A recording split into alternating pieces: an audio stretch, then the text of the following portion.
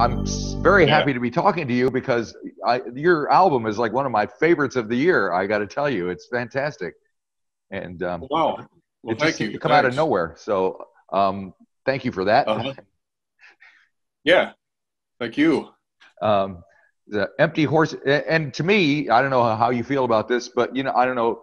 I assume that you're a Neil Young fan, and he's been releasing all his old archival stuff from the '70s, and this album kind of fits right. It could be one of those. It seems like. Yeah, I've always been a fan of Neil, and his early, you know, Harvest was one of my favorite albums, and Everybody Knows This Is Nowhere, I think it was, and then Powderfinger. I mean, there's a lot of stuff that I just really liked about it. I like his guitar. I even bought a Fender Deluxe, I actually made a Fender Deluxe out of a kit because I knew that's the kind of amp that he uses. So I built that last winter, and it was my first dive into doing electronics. So I had some friends help me put it together, but it was one of those things I wanted to do just probably because of him. I mean, that's the sound that he has. I can listen to Powderfinger all day. Yeah. Live I think I have at times. So the Empty Horses album has been out almost a month now, so a little time to reflect on it and see what other people think about it. And so the general consensus seems to be that it's quote unquote an unexpected shift in style from you. Would you agree with that? Yeah. I would agree with it I would agree with that, but I think a lot of it goes back to Moonflower Plastic, when I started doing a lot of piano ballads and things. That it was always an area I wanted to go into, and I think on this album I just took the detour and did it. And I don't really think I intended to do it, but it just, as the album came together, it just went that way, because I did that song Antietam 10 years ago. Oh, right. And it just needed more. I think it needed a platform, and I think I added that one almost towards the end after we had the album together.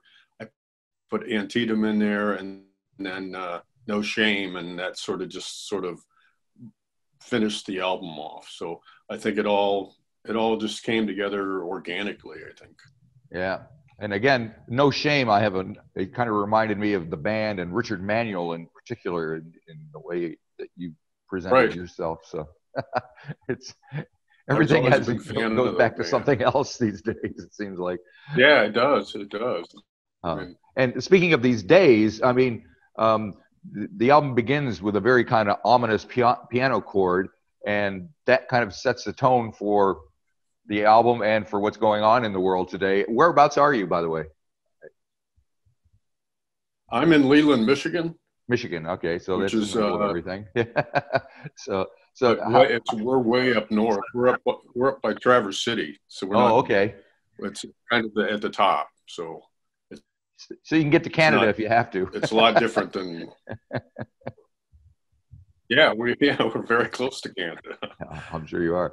So, I mean, has the way that the album is being perceived changed with the stuff that's going on in the world at this point, rather than when it was recorded? I'm not sure how to compare it to today. I mean, with the Civil War, I think I look in terms of how, you know, the world seems so crazy today and how crazy it must have been then. I mean, to have brother against brother, and this, you know, the carnage that went on that kind of formed our nation. You know, it's just times that we went through, and we go through times again, and the history will teach us things if we pay attention to it. So that wasn't my intention for the album. Right. But it's just, you know, one of the things I think about. So. Right. And so for folks here in New Zealand, the Civil War obviously happened in the 1860s in the States, the war against and how does that relate to the music that is on this record? How does the Civil War? Yeah. I'm not sure what you. Well, you mentioned the Civil War. I think there's 3 songs that are, you know, Antietam obviously is. Yeah.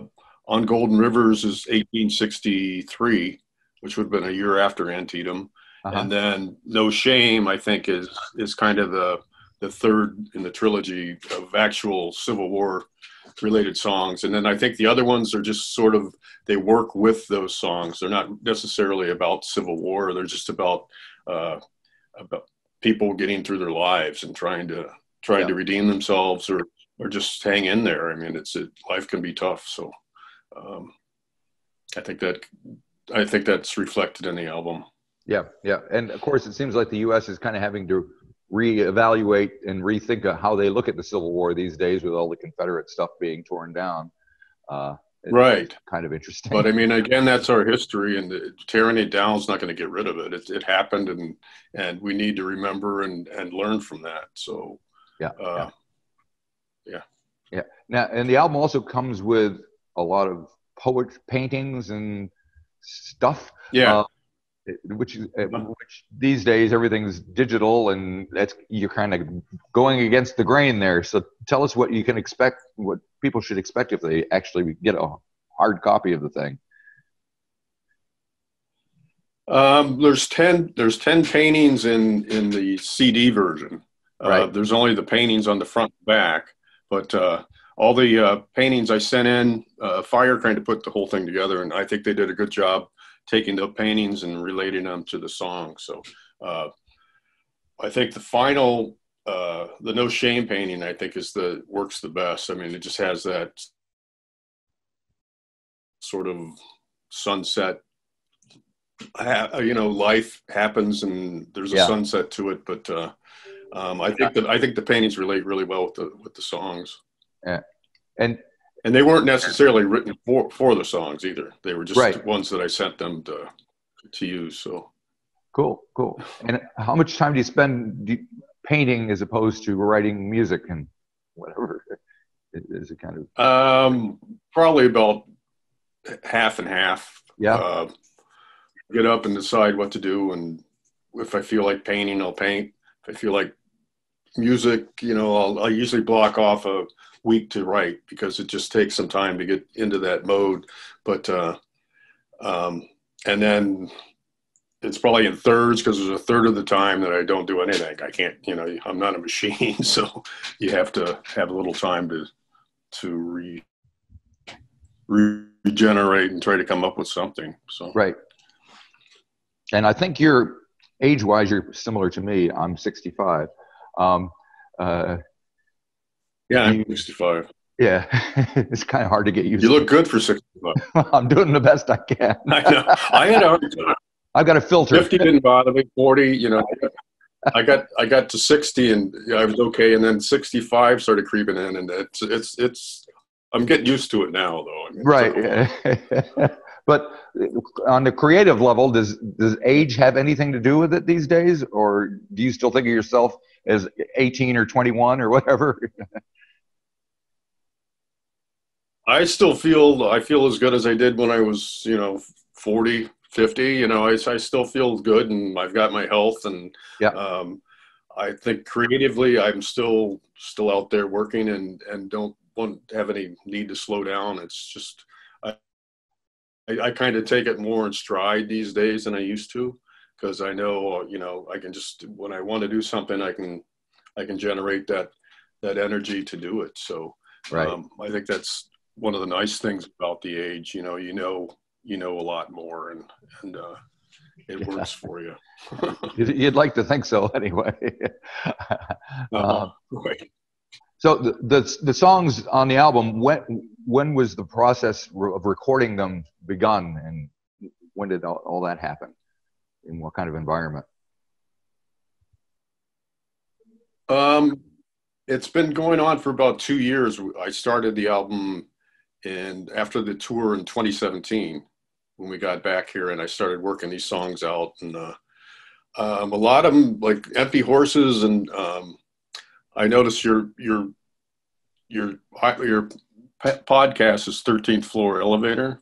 Yeah. Is that the website is called the 13th Floor? Yes. Yeah, and so I mean, I would sit down. Sometimes I'd sit down, and when I did on Golden Rivers, I sat down and I thought, I'm going to do something, a Rocky Erickson type of thing. And, Oh, great. and Can't go wrong. I was even doing things like Father, the way he would sing things, Bless the Troops. And I just sometimes I'll do things just to experiment. And I'd go back in the next day and I'd listen to it, and you'd find, well, there's something here, there's something there. And that one just kind of hit me that I really like what I did there. And with the inspiration from Rocky and just expanded on that and put together on Golden Rivers. And I kind of toned down my accent a little bit on the playing around with it. But that's kind of where that came. And then even Empty Horses was sort of a Johnny Cash thing I was kind of throwing out there. And that kind of worked too. So you still get inspirations from all these things that you learned growing up. I mean, Johnny Cash was one of my favorites, and then Rocky Erickson. So, I mean, you take a little bit of this and a little bit of that, and there you are. They're good sources to draw from, both of them, I have to say. Right. Yeah, coming from very different places. Much so. Yeah. And you mentioned Empty Horses, and there's a certain amount of like religious imagery or allusions to it throughout some of the songs. Why is that important to put in there? I kind of missed, you kind of broke up there. Sorry. There are some religious references, like still has his hands on the Bible and the Holy Ghost and all that stuff. So I was just wondering why you think that's important to be part of what you're doing these days. I've always been, I believe, I have always believed, and I think it has a lot to do with people's lives. They look for something that's bigger than themselves, and they ask questions. And on a lot of places, they're asking questions. Does God need me? Is God there? Or is there reasons for this? Is there reasons why there's wars? Or and do we need to go forward with this? It's one of the things that's always been in my life, and I think I just wanted to bring it out. I didn't want to bring it out. It just came out when I was writing the songs that, a lot of people have questions. That's for sure, especially these days. Seems like, yeah. Well, it seems like a lot of people think they have the answers is the problem. Yeah. They're not listening to anybody else. Yeah. How are you feeling about the elections and all that stuff? Do you have any opinions about that stuff? Is it affecting you on a? I don't know. I think everybody's thinking what they want to think, and I try to stay out of the politics. Yeah. So I'm assuming these songs were written a little while ago because the record's been out now for a bit. Have you been writing more since then? Has the reaction to this album affected what you might do in the future? Yeah, I kind of still want to go this area. I've opened a new door, and I want to keep going that way. When I was writing it, there was a lot of songs that were left off. It felt like there was two albums at the same time, so I stripped away a lot of the songs that didn't work. So I'll be releasing those, and a single in January, and then there's some other ones that I'm going to be releasing shortly after that. And then we're always writing, and we're going to be working on another album here pretty soon. So there's a lot of things in the work, and a lot of those left off songs are going to be coming out eventually. You'll just be recreating Neil Young. You'll have your own archive series soon enough. Right. Yeah. He seems to be an endless supply of old stuff from the 70s that's coming out. Yeah. It's great. Can't complain though. And of course, everybody knows you from Guided by Voices. Is there anything happening on that front as well? Not that I know of. No, there isn't. I mean, everybody's off the road pretty much, and we hope to do some shows in January. We've got about 4 shows lined up, and we'll see how those go. And if they go well, then hopefully we can do some more. But we'll just have to see what happens. I don't know what the clubs and how many people are going to show up, and so. It's a wait and see situation. That's for sure, man. I've never seen anything like this. So, it's just kind of opened up here. We're back to normal, whatever that is these days here in New Zealand. Yeah. Well, I've always wanted to get to New Zealand, and Australia, and that way. No, I haven't. We were going to go right after my daughter or my son was born, and I left the band. Guided by Voices went, but I didn't go with them. They went to New Zealand and Japan, some other places, but I didn't get a chance to go with them, so. Okay. Hopefully someday. Yeah. So you say you got a single or a song coming out in January. Looking forward to any more than that, or what? No, there'll be more after that. Yeah, we've got like I said, another album, and then some more singles that were left off of the album we're going to be releasing. Right. Soon. And you're affiliated with Fire Records now. They seem to be quite the label. It's doing a lot of cool stuff. Does that have much effect on your creativity and how you deal with the music business in general when you have somebody like that's looking out for you?